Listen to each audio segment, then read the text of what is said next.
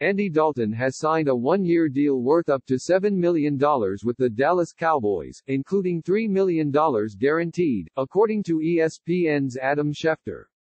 The Cowboys confirmed the signing on Saturday night.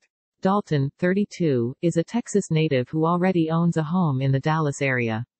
He played college football at Texas Christian, helping the Horned Frogs defeat the Wisconsin Badgers in the 2011 Rose Bowl. The Bengals' second-round pick in the 2011 draft, Dalton spent 9 seasons in Cincinnati, helping the team clinch 5 playoff berths.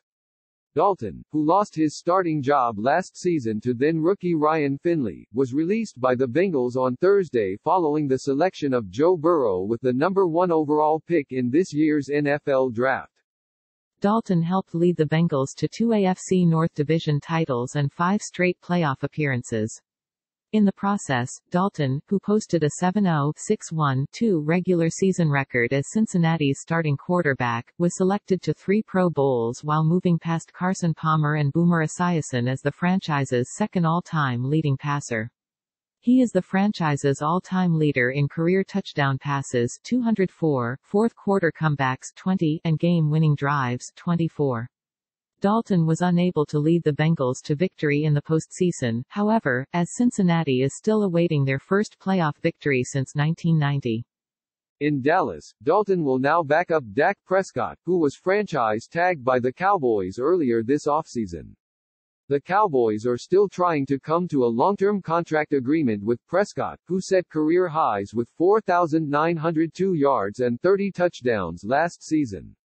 Dalton joins a Cowboys quarterback room that also includes Cooper Rush, Clayton Thorson, and rookie Ben DiNucci. According to the latest projections calculated by CBS Sports' Stephen O., if the Cowboys were to have a falling out with Prescott and slot Dalton in as the starter, there would naturally be a noticeable drop-off in Dallas' playoff chances. With Dalton over Prescott, the club's win projection falls from 9.3 to 8.5, win percentage goes from 58.1% to 53.1%, the chances of winning the NFC East fall 14.1%, and the odds of making the playoffs dips from 69.2% with Prescott to 52.6% with Dalton. As for Dallas' odds to win Super Bowl 55, it only drops 1% with Dalton under center over Prescott. While there are certainly some sizable differences, the price tags on both of these quarterbacks will also vary as Prescott is projected to see a contract that could pay him up to $40 million annually, which is a far cry from the $7 million Dalton can make with this stint in Dallas. Dalton is the latest former franchise quarterback to accept a backup role with a new team. Jameis Winston, who led the NFL in passing yards and interceptions thrown last season, signed a one-year deal with the Saints shortly after the draft.